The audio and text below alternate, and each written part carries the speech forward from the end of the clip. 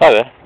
I'm here in northeast Queensland, along the tropical coast just north of Cairns, and I'm here to have a look at the wonderful mangroves that exist here along the banks of the rivers and the tidal creeks. Now I'm here at Thomatis Creek, which is, as I said, is just a few miles north of Cairns, in the Barron River Delta, and here there's some wonderful examples of mangroves.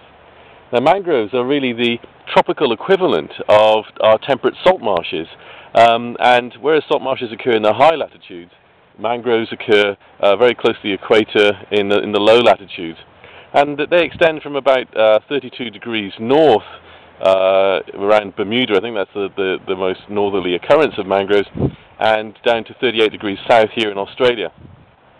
Now, whereas salt marshes have a lot of their biomass actually in the ground, and as grasses and so on, here the mangroves have the majority of their biomass above ground, and you can see here that the wonderful trees, the mangrove trees with their wonderful roots line these tidal creeks.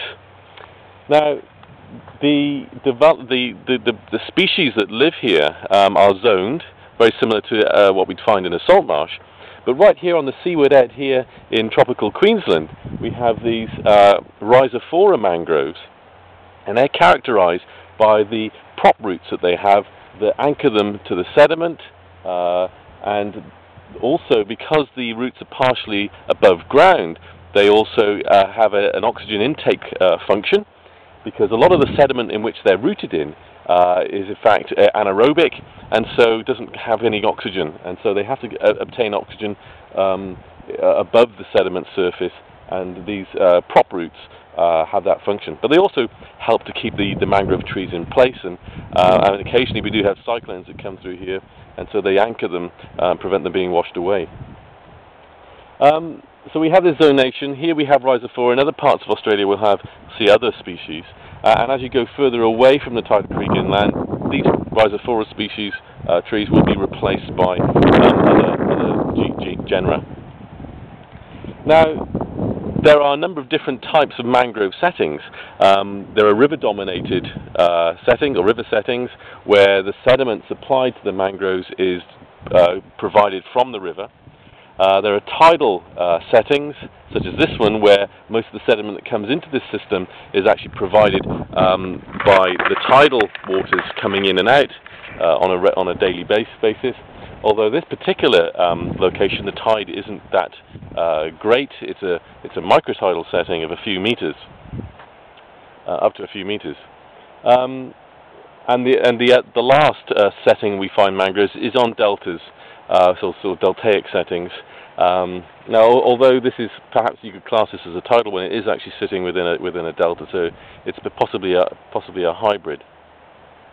Now, mangroves have a great coastal defence sort of structures, if you like, natural structures, because when cyclones do come into these tropical coastlines, cyclones here in Australia, hurricanes elsewhere, typhoons and so on, they're all the same thing.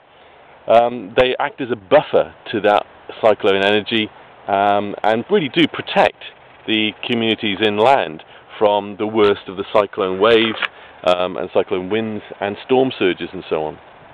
So they have this coastal defence function, and they're natural, and so they don't cost very much to maintain, and indeed coastal managers really do want to try and maintain these for these coastal management, coastal protection function. But also they have a function as a nursery for coastal populations of fish. And indeed, I've seen just a few jumping in the water around me here. And also for other larger animals, birds, nesting sites and so on, and also crabs and a whole host of different animal and plant species actually use this as a refuge and a nursery. So they're really important for the local coastal ecology.